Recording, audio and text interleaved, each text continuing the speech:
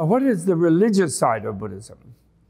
After all, it is categorized as a religion. We can't ignore that entirely. It is fashionable in religious studies to see the history of founders, prophets, as mythical, consider their stories as idealizations, and even question whether they even existed. The Buddha taught that one should question everyone and everything and not accept things blindly following authorities.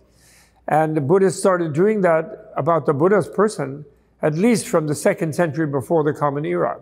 There was a famous dialogue between the mendicant Nagasena and the Greco-Bactrian king Menander, or Milinda, as they write in Pali.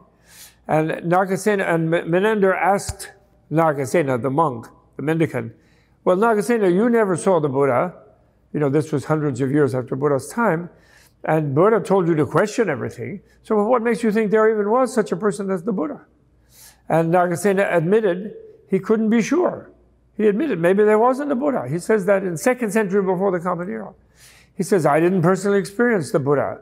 I never met him.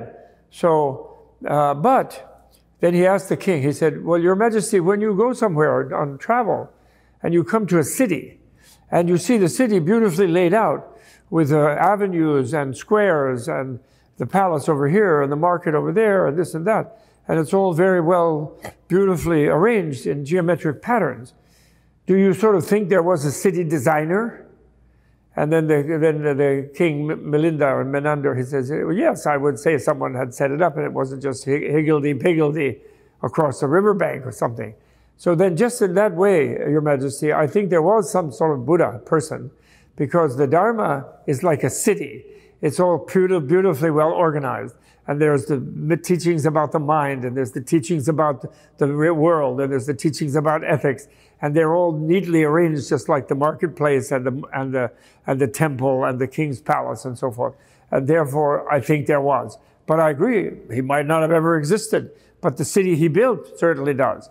So they even dealt with it in that way 2,000 years ago, which is the big modern thing. Maybe Jesus never existed, or maybe Buddha never existed.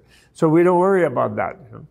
So therefore, if religions are, as currently defined, systems of unquestioned creedal beliefs and associated ritual behaviors, Buddhism, quote unquote, is primarily a process of transformative education in scientific wisdom, that's called prajna, in moral and mental capability, that's called shila, and it's only a religion for an associated populations who are circumstantially not yet able to directly undertake such education.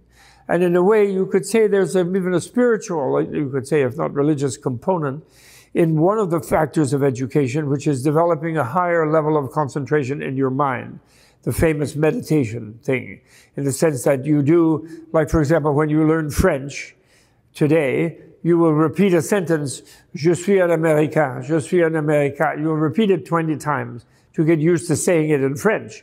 And that's like meditating. That's what meditating is. It's deepening your familiarity with something by sticking on the one thing in a sort of one-pointed way. And it's really it's a tool of education, really. And that's very well taught in this Buddhist education system. And that maybe you could say has a religious component in that it's repeating and deepening a particular idea.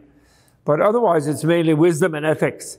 You know, how to behave, how to be decent, how to restrain your negative impulses.